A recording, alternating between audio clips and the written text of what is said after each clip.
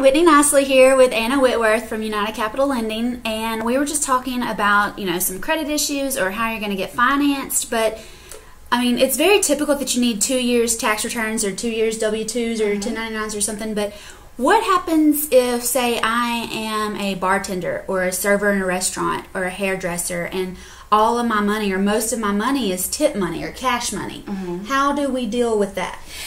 Basically, what we do is we just take a 2-year average on your tax returns. It's really good if you can claim your tips. Like, I know a lot of companies will claim them on, like, your credit card receipts, and then cash you just kind of put in the back of your pocket and not worry about it.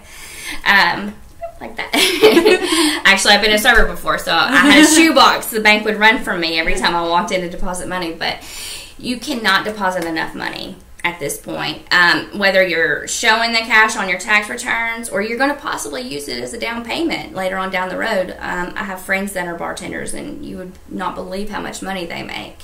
So what we do is a 2-year average. Okay, so we would basically look at your hourly rate and do a 2-year average, because sometimes you work less than 40 hours.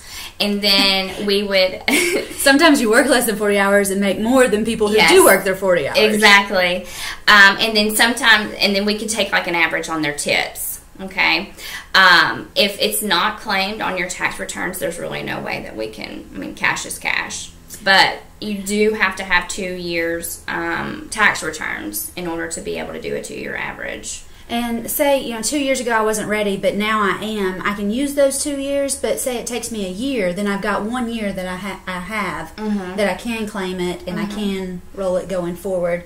Or say I'm in a house right now, and 10 years from now I know I want to get a house or another house or a bigger house. I can go ahead and start doing that now so that I'm ready for my next purchase. Correct.